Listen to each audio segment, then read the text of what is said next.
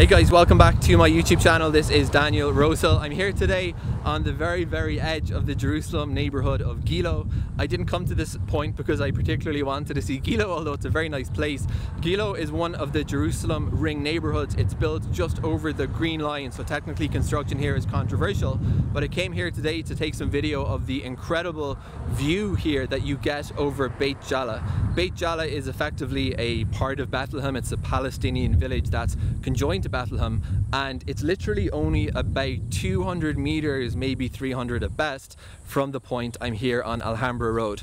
So this point I'm standing between 2000 and 2010. It would have been actually unsafe for me to be standing here because there was a massive barrier here, and that was put in place to protect the residents of Gilo from sniper fire that was emanating from just across the valley here from Beit Jala. And you can actually find incredible videos here on YouTube. I'll put links in the description if I can find them, of Palestinian militants firing on the houses here. So between 2002 and 2010, for an 8-year period, Gilo was had to be protected, and you'll still see in some of the buildings on the very last rung of houses, like where I'm standing here today, bullet holes from the snipers. It was in 2010, I guess, things settled down a bit, and Israel decided that it was no longer necessary to have the fortification in place, and the people living here on the very far stretch of Jerusalem can go about their daily lives pretty much normal. But it was up there for 8 years.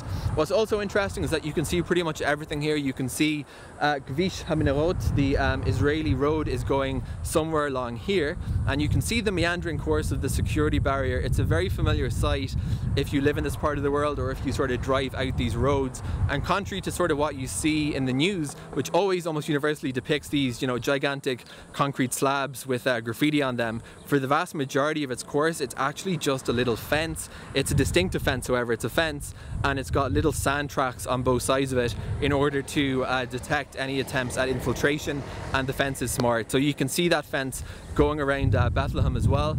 And I guess it's kind of a weird dream of people living here, that we all hope that one day things like the security barrier won't be necessary, because it wasn't so long ago that it was possible for Israelis living both here and in other parts of Jerusalem to come freely in and out of Bethlehem. There was no area A, B, C classification in place before the Oslo Accord, so things have changed pretty quickly. But this is Ahlama Road in Gilo. If you do want to come out and check this view out for yourself, it is, as I said, as close as you can get to being in Bethlehem while staying in Jerusalem. If you can't visit Bethlehem for reasons like me, you hold Israeli citizenship, therefore it's illegal to go into Area A. So this place is called Ahlama Road. You can take a bus out here, 71, 72 or 30, or you can also come here by car. It's about a 15-20 minute drive out of South Jerusalem. Really interesting, and a site worth seeing if you're interested in the geopolitics and the borders and the contours of this region.